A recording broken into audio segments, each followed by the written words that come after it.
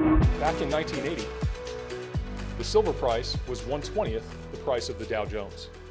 So if we return to that ratio again, that would mean physical silver outperforms general equities by a factor of just over 50 from current levels. As crazy as that may sound, I would almost be embarrassed to say that if it weren't right here in the data and if it hadn't happened before.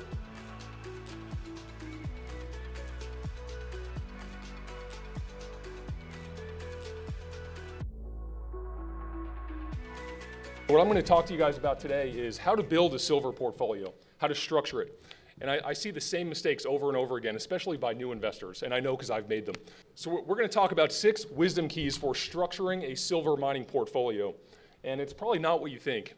Whenever you think about building a silver mining stock portfolio and you're new, most people say, all right, well, what stock should I buy? That's the first question they ask themselves. Well, there's some steps I think that we should look at before that, and I think this is going to especially apply to the people who are just building their portfolios now.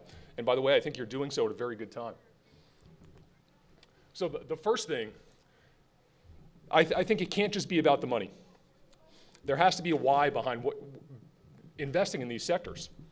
If you asked me 5 years ago, why are you doing this? I would say, well, I'm trying to make a bunch of money. Well, what are you going to do with it? There has to be a means to an end. So you need to have a why. At SilverChartist, I like to say our mission is time freedom to pursue life's higher callings, things of eternal significance. That's why I'm doing this. I want time freedom. This is my why. I want more time with my kids. It's not just to make more money. I want to be able to stay home and help my wife homeschool. So I think having a why and having a deep fundamental conviction in why we're in this sector will kind of help you ride out the volatility like we've seen. Number 2 is proper position sizing. I think when a lot of people learn about the silver story and what's going on in our financial system, they say, well, I got to sell everything and just go all into silver. That's what I did. That may or may not be right for you, but it's something to think about. How much, I think about a whole financial pie, and the first question we should ask ourselves is, what section, what percentage of that pie do we want to allocate to these sectors? I don't hear a lot of new investors talking about that. It's really important. If you're over allocated or on leverage, and then we get these sharp sell-offs, you can be driven to sell at the exact wrong time. So you want to think, how much of your total portfolio do you want to put into these sectors? Third is portfolio structure. A big mistake I see is new investors going all in on explorers and developers. There's nothing wrong with that as long as you know what you're doing. You've assessed the risk reward of doing that. But you know, a lot of new investors are drawn to the 100-bagger potential and they buy all penny stocks. A lot of people also don't think about jurisdictional diversification. And we'll talk about those. So this is how I think about it. This is kind of the risk structure here. I'm a strong advocate for owning physical silver first, stored outside of the banking system.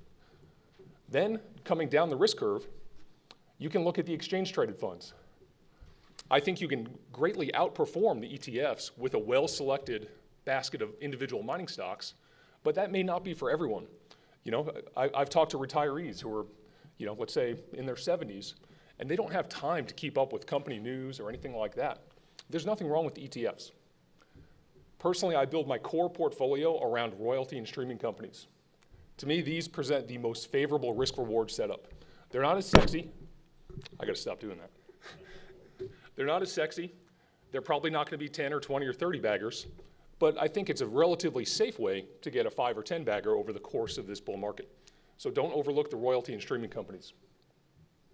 Then you've got the senior producers, the junior producers, and of course the developers and explorers. I personally put about 25, that's the last time I'm going to do that. I put about 25% of my overall portfolio into that category. So yeah, personally I put 25% of my precious metals portfolio into explorers and developers. That's not a one-size-fits-all answer, but that's what's right for me. We're talking about portfolio structure. So the first question is, how do you want to structure your portfolio? Common mistake, too heavily weighted into the explorers and developers.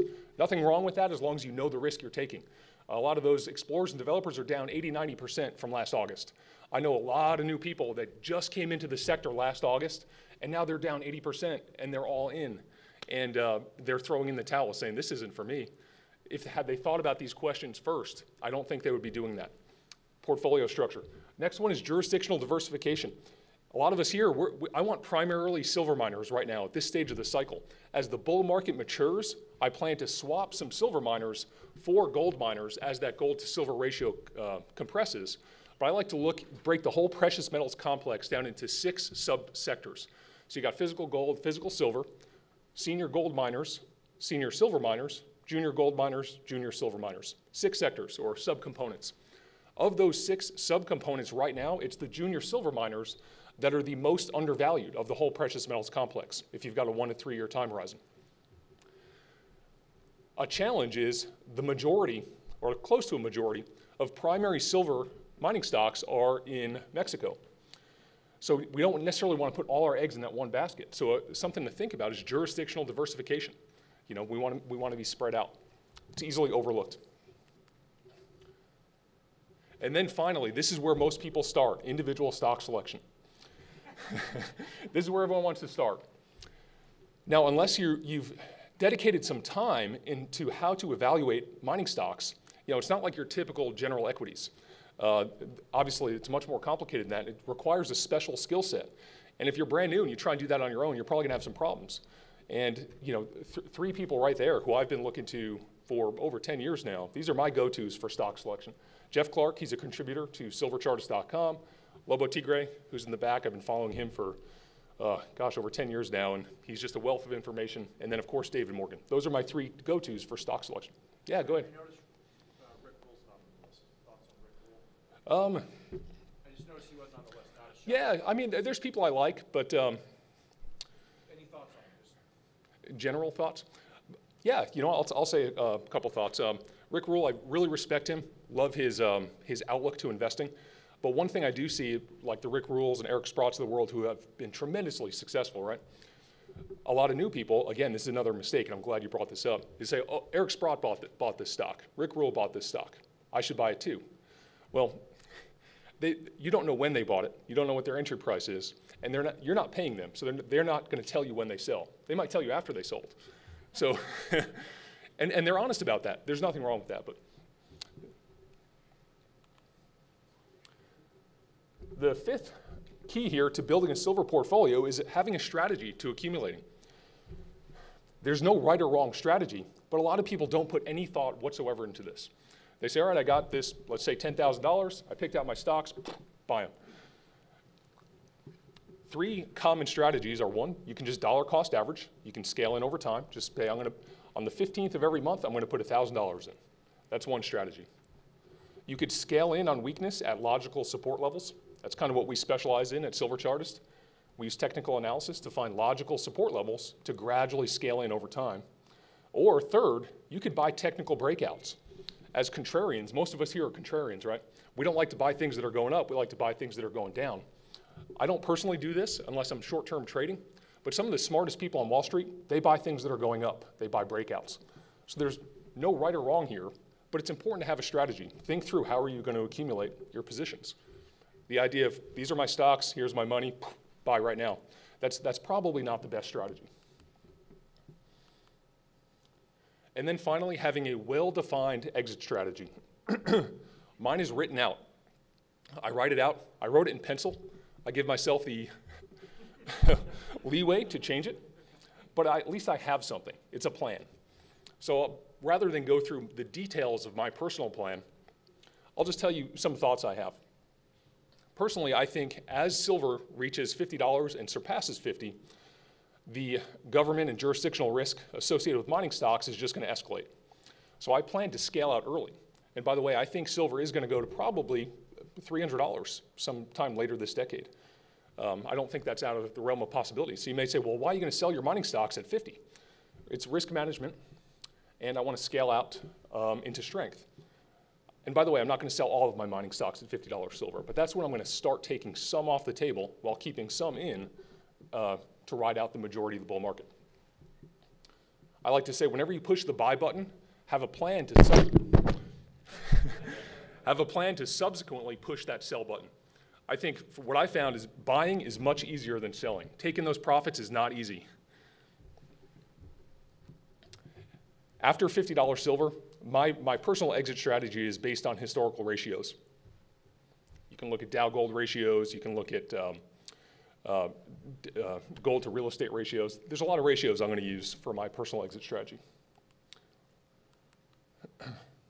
So those are the 6 keys that I came up with that are easily overlooked when it comes to building a mining stock portfolio. I put a couple of charts together that we can that I'll be watching closely over the next few months. So I titled this one, Gold is Undervalued Relative to Stocks. So if you look at the previous bull market, the Dow Jones bottomed at about 850. Where did gold peak? 850. That's a 1-1 ratio. Now that ratio was reached for maybe a day or two, if not shorter. But I think that is a reasonable target for where we're headed. And if we return to that ratio, that means gold would outperform stocks or general equities by a factor of 20 from current levels. And when you overlay that on a chart right here, you see 2 patterns. You see that triangle pattern right there? And the SilverChartist members know triangle patterns are one of my favorite patterns to watch because they give us key levels to watch. So what I'd be watching for here is an upside breakout above that red line right there. And that would signal that gold is going to start outperforming stocks. And that's what we need to see. We need to see those general equity investors start liquidating their stocks and coming into gold. We need gold to start outperforming the stock market. And that will be a key signal that we're resuming the bull market. So if gold is undervalued relative to the stock market, silver is even more undervalued. This is actually a Dow-silver ratio. The other one was a gold-Dow ratio, so it's kind of inverted here. But back in 1980, the silver price was 1/20th the price of the Dow Jones. So if we return to that ratio again, that would mean physical silver outperforms general equities by a factor of just over 50 from current levels. As crazy as that may sound, I would almost be embarrassed to say that if it weren't right here in the data and if it hadn't happened before. Is it going to happen again? I think there's a very good chance it will. There's obviously no guarantees. So here's 5 precious metal stocks that I feel like are at favorable long-term entry points. Full disclosure, I own these stocks. They're not explorers and developers. The first one here, and of course I always have to give the disclaimer, I'm not a financial advisor. Always do your own due diligence. Please never take anything I say as advice. Sandstorm Gold. It's one of my favorite royalty and streaming companies. This is a bullish arc pattern that's forming along with a double bottom just around that $6 level. So it's going to be critical that Sandstorm Gold holds this support. If we fail here, that could lead to another sharp decline. A lot of purely technical traders are watching this chart right now, and they're watching that $6 level. If $6 fail, there could be a little bit more downside. However, we're extremely oversold right against support. So from a technical perspective, that's a statistically optimal place to accumulate.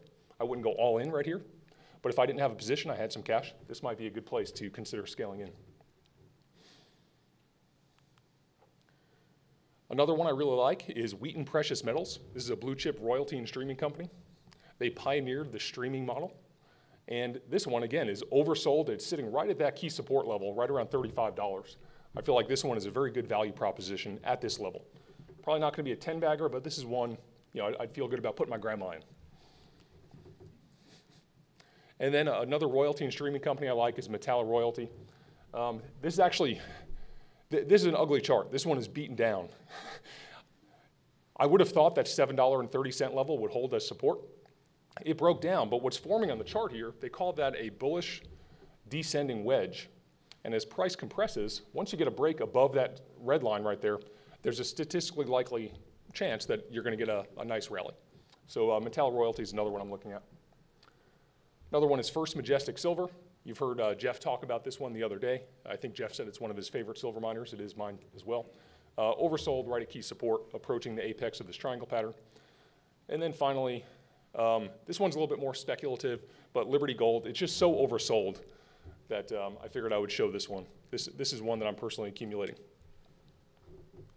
All right, guys, thank you so much. And by the way, I wanted to say this in the beginning. It's just I wanted to thank StockPulse and all the folks for allowing me to speak here, and just an honor to be able to speak and share stage with people like Lobo and David Morgan and Jeff Clark, and it's been a great time. And thank you guys, appreciate you, and I'll talk to you soon.